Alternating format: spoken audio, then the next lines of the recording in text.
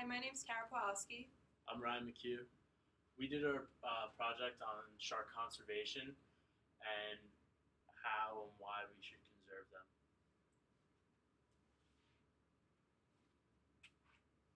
And we just have a short video to introduce our topic to you.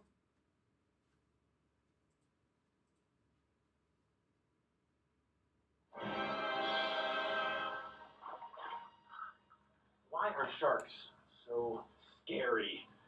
Bloodthirsty beasts just waiting out there in the waves to feast on human flesh. If only we could get rid of these guys, our vacations would be so much safer. Nothing to worry about while we're surfing and frolicking out there in the ocean. Except that's not the case. We don't have anything to fear from sharks in the ocean, no more than I have to fear in this swimming pool. Really, it's sharks who should be scared of us.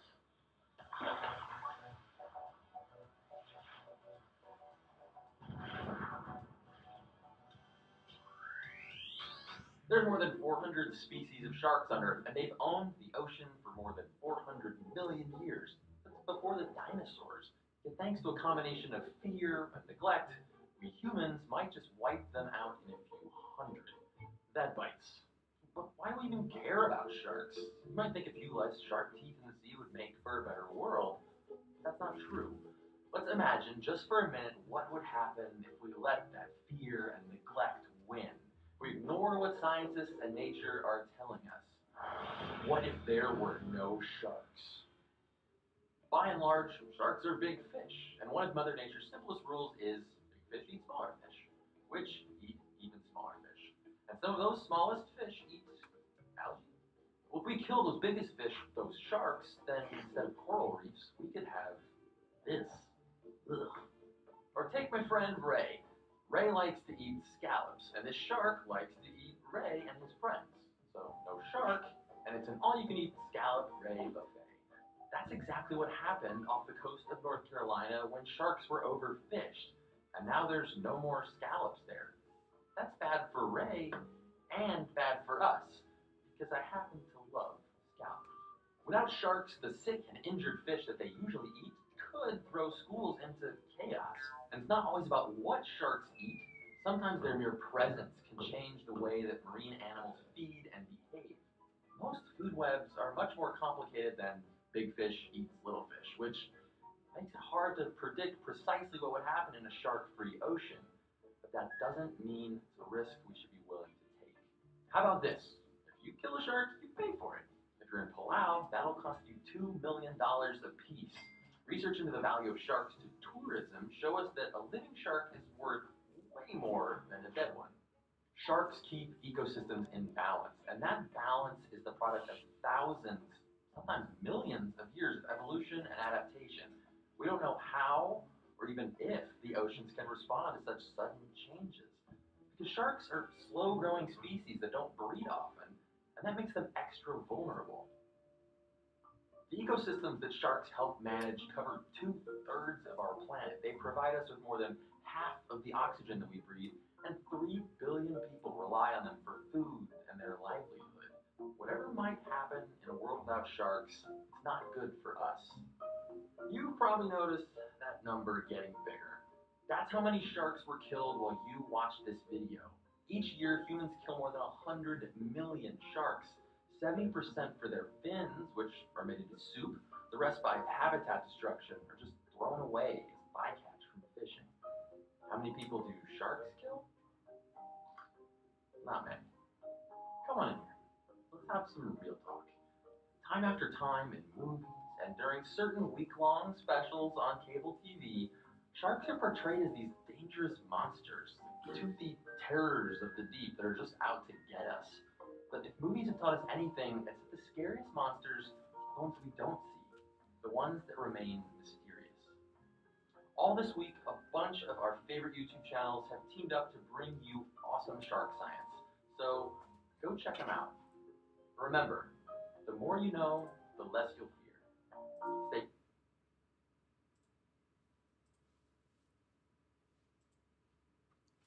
So that was just a quick video to introduce our topic to you and all of the areas we'll be covering today. So if you were to go onto Google and you were to type in a couple adjectives to describe a shark, these are probably the words that you'll find that will come up on the internet. Words like fierce, predator, dangerous, hungry, vicious, strong, or scary.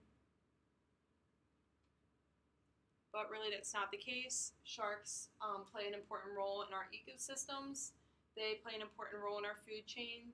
They help ensure balance in the ocean's ecosystem by helping remove weak and sick fish.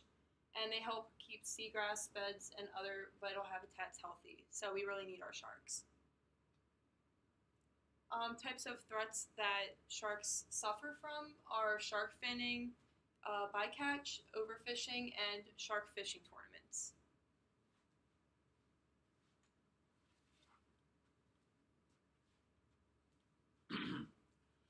Shark finning is the practice of removing the fins from live sharks. The sharks are sometimes discarded back into the ocean and still alive, but without any fins, so they can't swim. Without being able to swim, they'll sink to the bottom and they'll die by suffocation, and they'll be eaten by other predators. So right here we have a diagram for you, all the different fins on the shark. We have the pectoral, pelvic, anal fin, colluda fin, secondary dorsal, and the primary dorsal fin.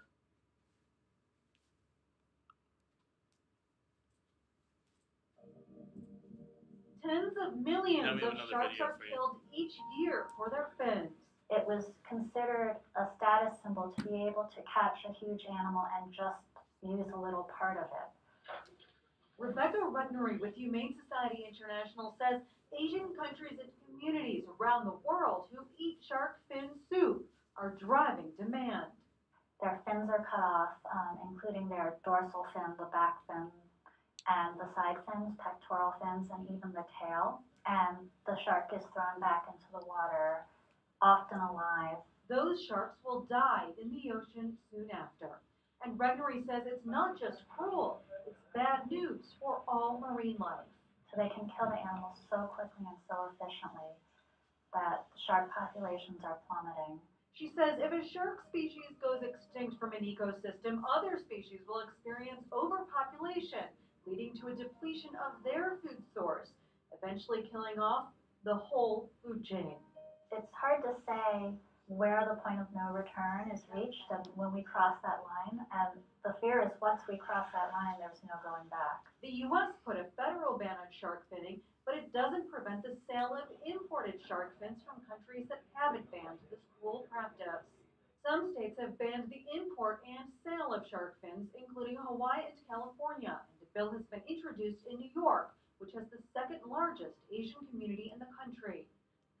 Let your lawmakers know you want shark products banned in your state, because once sharks are gone, they're gone for good.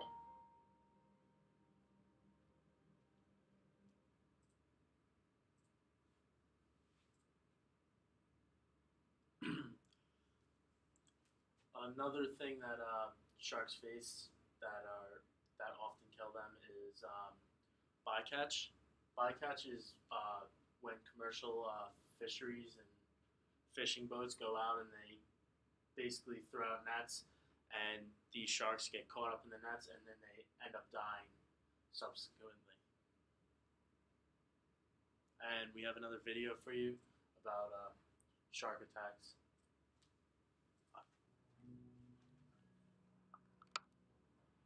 Sharks are tangled up in a worldwide threat that endangers their existence: bycatch. Every day, thousands of miles of nets and hooks are lurking in the oceans. This powerful fishing gear is extremely strong and efficient at catching fish, and anything else unlucky enough to swim into it. At least 40% of all marine catch is accidental, including seabirds, turtles, dolphins, and sharks. Bycatch accounts for about half of all shark catches, or 50 million sharks every year. Almost 90% of hammerhead sharks and 80% of thresher sharks in the Atlantic have disappeared as bycatch in the past 20 years. Modifying fishing gear is one way to reduce bycatch. Using weaker hooks and bait restrictions is another. Counting what's caught can also help reduce bycatch. If fishing crews count their totals, researchers can better monitor their catch of species and trouble. You can help by only buying seafood from local sustainable fisheries. Small-scale fishing teams often use lower-impact catch methods like hook and line, which is better for your community and safer for the oceans.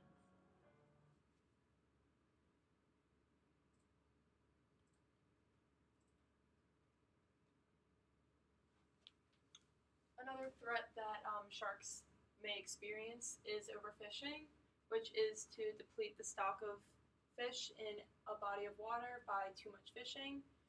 Sharks are at risk for being driven to extinction due to overfishing, and almost 100 million are killed each year due to overfishing. These are two pictures of sharks from overfishing. Sharks also experience fishing tournaments. They suffer from that. Shark fishing tournaments are kill tournaments.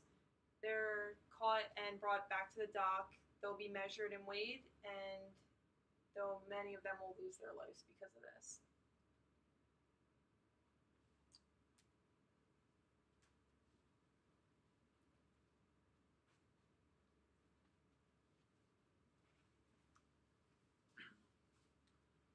Why do people want to kill sharks? People want to kill sharks for their fins, and a lot of people make shark fin soup and shark dumplings.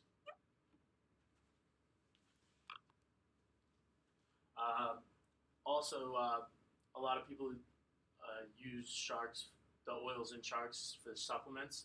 A lot of people believe that the oils in their livers and cartilage will actually cure cancer.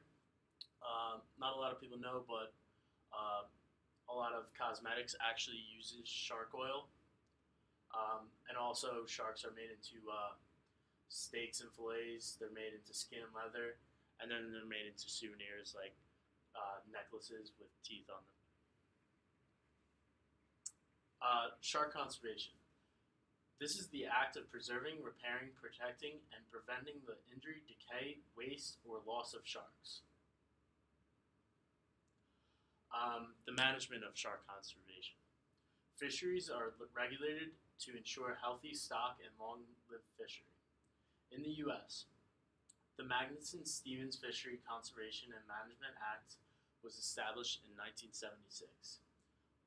This law regulates marine fisheries management in the U.S. federal waters. This goes out to 200 nautical miles. The functions of this law.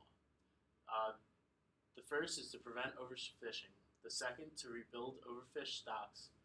The third, to increase long-term economic and social benefits. Number 4 is to ensure a safe and sustainable supply of seafood.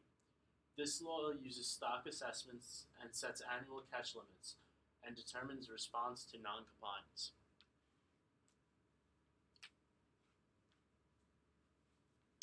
Trade limitations. The Convention of International Trade of Endangered Species, which is short for CITES, is the entity that regulates the international trade of endangered species. This can be really hard to monitor.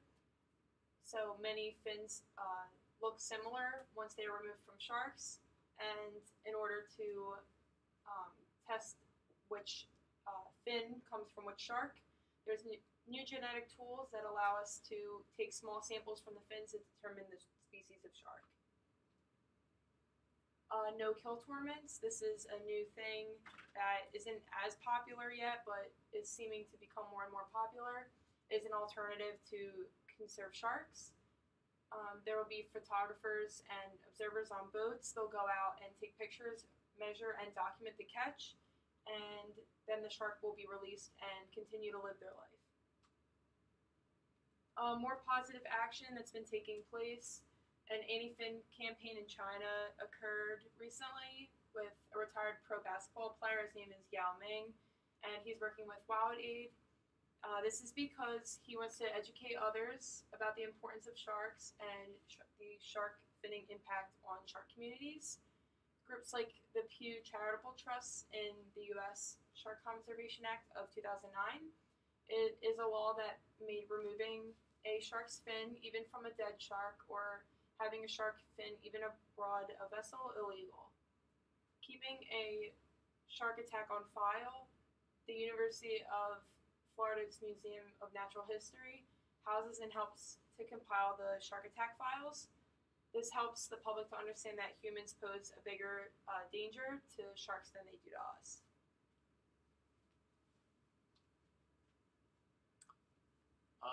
Help from technology. Cameras allow us to document and give us better understanding of the shark life. They let us see into the life of the shark, the reproduction, feeding, migration. Satellite tags provide long-term monitoring of the shark movements around the world. Pole tagging, the use of a pole or modified spear gun that will not injure the shark, is a way to track the shark without having to catch it. This helps us collect information on the shark that is tagged. Technology helps us gain the ability to better preserve and protect our sharks. This is a few ways to get involved with the shark conservation. Shark Defenders, Sharks for Kids, Shark Advocates International, Oceana, Save Our Seas Foundation, and the Guy Harvey Ocean Foundation. This is just some funny we found online. This is the most dangerous animal in the world, responsible for millions of deaths each year. By its side, we can see a white shark swimming peacefully. Alright guys, that's it for our presentation. Thank you for watching. Thank you very much. Have a nice night.